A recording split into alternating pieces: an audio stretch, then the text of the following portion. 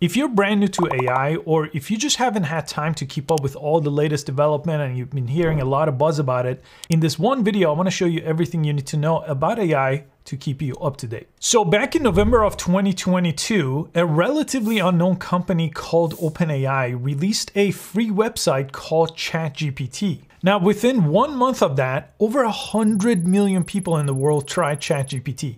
So what is ChatGPT exactly? Well, in the simplest term, it was just a chatbot that could help you write text or it could answer your questions. And that was the very first moment where AI went mainstream.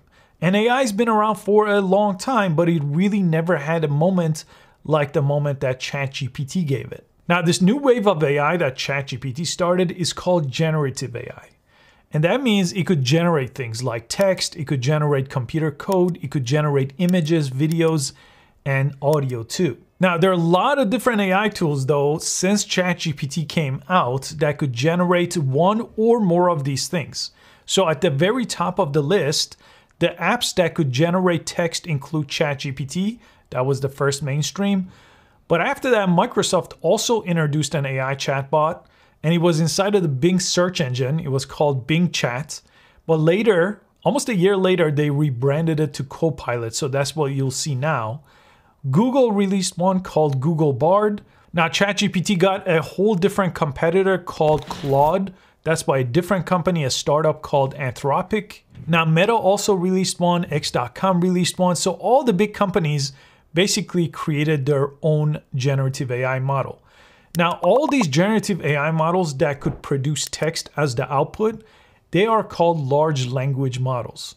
So generative AI, think of that as the big category of AI, and within that you have the large language models that fit into this category. So how do these large language models work exactly? How come they seem so intelligent? So these large language models basically get trained for months, sometimes for years, on a massive amount of text data. So this text data could be public information, for example. It could be from different websites. It could be from textbooks. Sometimes it's from private information that those specific companies have access to. Now, this could be millions, sometimes billions of words of text that trains these models. And once they get trained, basically, because they've seen so much words out there, they become an incredible guessing machine. So technically what they're doing is they're guessing what words comes after another word. I know it seems very simple, but this is technically in the background how they're working, and I'm simplifying it obviously, but to really go to the essence of how these work, they are making educated guess on what word comes after another word. Now, this process of training these models with all those words, it actually costs tens of millions of dollars typically. So these companies are usually the bigger companies that can do this because how much it takes to actually train these AI models, these large language models. But after this initial set of training, these large language models are created, and at that point they're referred to as foundational models. So GPT, the foundational model behind ChatGPT, was created this way. And after this set of training, they go through another whole set of training called fine-tuning. Now, during that fine-tuning stage, you could get these large language models to respond a certain way. They could have a certain persona, or they could have a more specific domain of knowledge. Now, all the companies that I mentioned so far have these foundational models, but there are multiple business models behind it that's relevant to regular people using these. So Meta, for example, has a large language model they developed called Llama. But they decided to open source this model, meaning any developer out there or any business owner can use it to build apps and AI tools on top of Llama free of charge. Now, OpenAI, the company behind ChatGPT, their foundational model is GPT, and that other company I mentioned, Anthropic, has Claude. Now, they are not open sourced, but they have something called an API.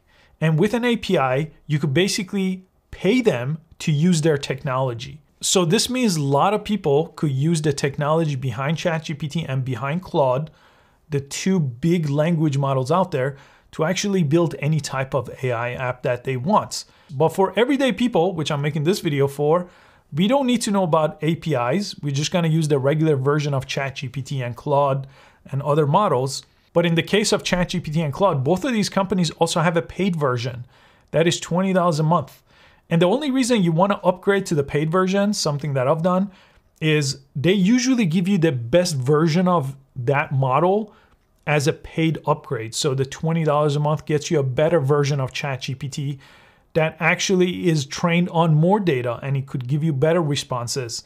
And it just generally seems more knowledgeable. And sometimes there's other limitations, like how much data you could feed it to get the information out. So sometimes you have to pay that upgrade to get the best version of those large language models. But they all do have a free version too. And then we have Google Bard, and we have X.com's Grok, and we have that Microsoft Copilot. So Bard and Grok are available. Grok is a paid upgrade. Bard currently is free. And they have a different model running in the background to power these. So on Bard is called Gemini, for example. And Microsoft Copilot is actually a partner with OpenAI. So every time you use Copilot, you're technically using the latest version of ChatGPT. Okay, so now you have a good understanding of how all this came about, what large language models are, what companies are in play. So what's the best way to actually use large language models? Well, there's many use cases that are very practical for people in day-to-day activity. For example, we all probably write at least one email every single day. So these models could write that email for you. You could do that inside of Bard. You could do that inside of ChatGPT. Bard, for example, connects through extensions with your Gmail. So you could actually read your Gmail and help you reply by drafting that reply. You could proofread and rewrite any existing text you have to make it more formal, to make it shorter, more professional, more friendly. You could translate any language. You could brainstorm. So a lot of times I'll have a back and forth conversation with ChatGPT to come up with a solution to a problem. You could create tables and spreadsheet.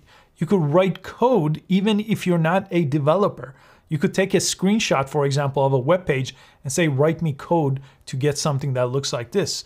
This is something you could do with a paid version of ChatGPT, for example. Some of these platforms even have tools where they could analyze PDFs that you could give it with all kinds of different data that just wouldn't be possible, almost becoming a data scientist with these AI tools. And some of these will do a better job than others. So sometimes you might want to use ChatGPT if you're writing or summarizing text, but maybe when you're doing research, Google Bard is going to do a better job. So it's always best to try multiple models, the free version of these multiple models, depending on what you're doing day to day. If you're heavy on research and require heavy internet browsing, Bard and Copilot usually do a better job. But in some cases, if you're doing heavy writing or emailing and all kinds of different things, ChatGPT could outperform those. So try it for yourself to see which one fits your day-to-day the best. Now, the way you use these AI tools is you simply type in a text prompt in these messaging apps, which is really what they are, and you wait for a reply. So the text you input into this chat box is called a prompt. So the better you get at the prompt, the better the output from these AI models. And this whole science is called prompt engineering. Simply learning how to craft the right message the right way so these AI chatbots could actually give you a better response. So that's the part about large language models. Obviously one of the biggest parts of generative AI, but there's a whole other side to generative AI as well. The other technology that falls in the category of generative AI is called diffusion models.